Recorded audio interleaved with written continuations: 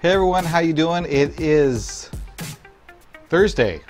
I had to think about it. It is Thursday, July 28th, and things are going good. Hope you're all doing well. Shaka. And I do that so poorly. Shaka. When I first moved to Hawaii, it took me forever to figure out exactly what the right angles for doing this to people are. It's not my native culture, right? So, today I wanted to talk a little bit about, well, first I did another time-lapse digital drawing, and it went better than yesterday's. I did some of what I talked about yesterday, but I realized that, well, you know what, first I'll just show it to you. You can check it out. Here you go. Boom.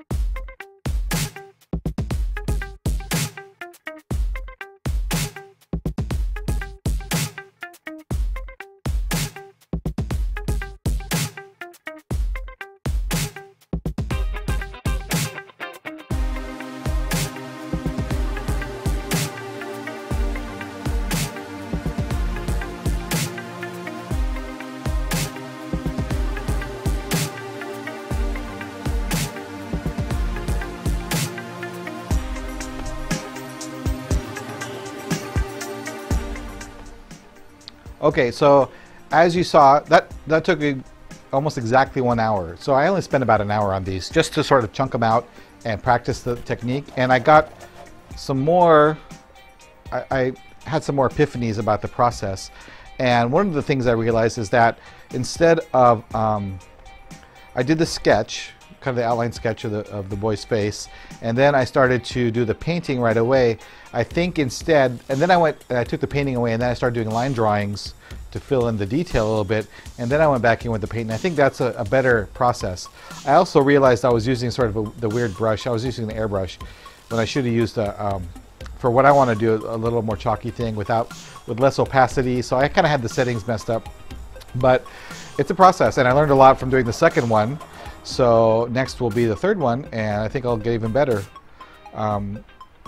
So, you know, right now is a good time for me to practice these because I'm sort of in a slight lull right before school starts. Once school starts, I'm going to be chock busy, chock full of busyness.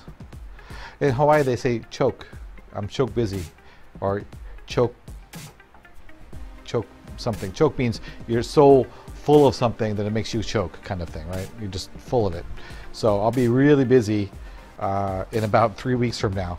But between now and then, I have a little more time where my work is not overwhelming right now, and I have a few other things going on, but none of them are such that I can't handle it.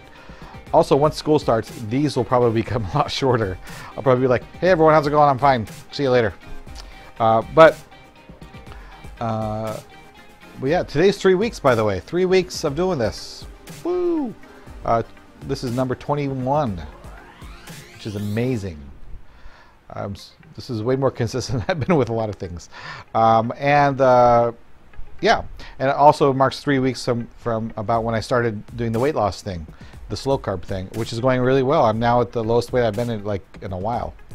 And it's hard to sell. So one thing I wanted to talk about after that drawing thing, so that was just a bonus. But what I want to talk about is the way that I lose weight. Everyone's body is different. Everyone's body, you lose weight at different speeds and times and in different parts of your body. So this is only relating to me, really. But for me, there's a very specific weight, like a poundage, that when I get to it, that's the point at which people look at me and say, hey, have you lost weight? Before that weight, anything above that weight, even if I get a pound above that weight, for some reason, nobody notices anything. But as soon as I hit that weight, boom, suddenly my body does something weird. And people are like, hey, you look like you lost some weight. I tend to lose it in my face first, because this is where I keep a lot of stuff in here. So my face tends to thin out a little bit first, and my stomach tends to thin out a little bit first.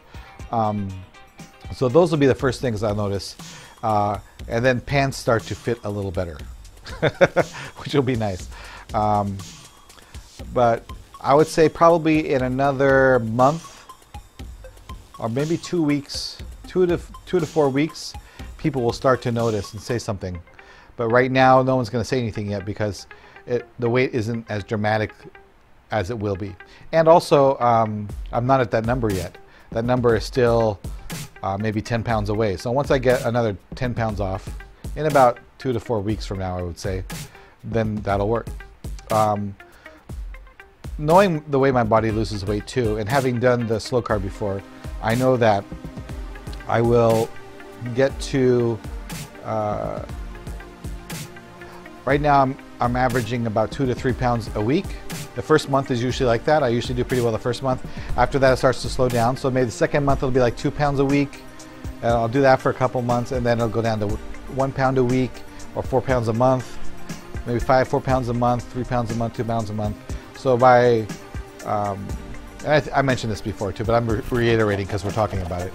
But towards next summer, about a year from now, I'll be down to like a pound a month, and I'll be happy about that. But I'll be closer to my goal weight, so that's cool. But right now, if you do the math, you figure out how much I'm trying to lose. But right now, I'm at about a 2 to 3 pound per month, per week drop, which is great because I got a lot to lose. And in about a month, people start to notice. And there's also a very specific weight under which Wushu becomes more comfortable for me. So one of the reasons I'm not training Wushu right now is because my weight makes it challenging and it's very uncomfortable, especially on my knees, my legs, my joints. Just in general, like doing Zhang Ti Tui, the French stretch kick, I got too much gut in the way. So it actually hurts. It's hard to do kicks because I got my stomach's in the way. So once my stomach goes down, the kicks become a lot easier. Is this too much information, TMI? So that's part of the process. Got to lose weight. And then I have sort of markers. So when I get to that certain weight point, then I know I can start doing X exercise again. Like I can start walking, and then I can start jogging, and then I can start doing Wushu again, and then I can start doing X and Y and Z. And so I have these markers that I know at very specific weights I can start to do those things again, which would be cool. So based on my calculations, I think probably by early to mid-fall, I'll be able to go back to Wushu to some degree, but I'm not really planning it until the semester's over. So once the semester's over, then I'll start going back into Wushu. I might start doing basics a little bit before the semester's over, like a month before, so I can get my body back into used to doing basics and stuff again. But doing Tai Chi in the meantime is really helping. It's keeping my legs solid. I'm still doing weights at the gym, the 5x5, Strong Lifts 5x5, in case you're curious. But which is great for just fundamental compound strength development. And Ruhi's been doing it with me, and she's getting stronger too, I can tell.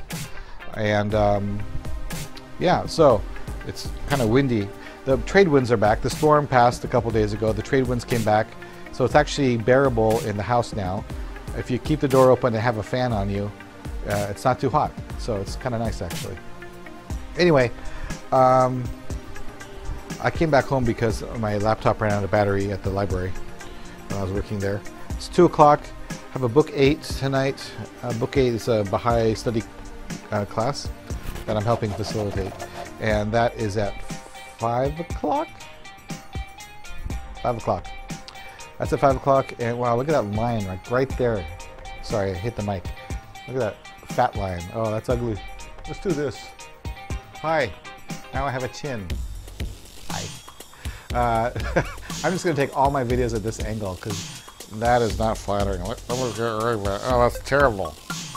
Hi. It's like the ultimate weight loss program. So we'll just look at this. This looks better.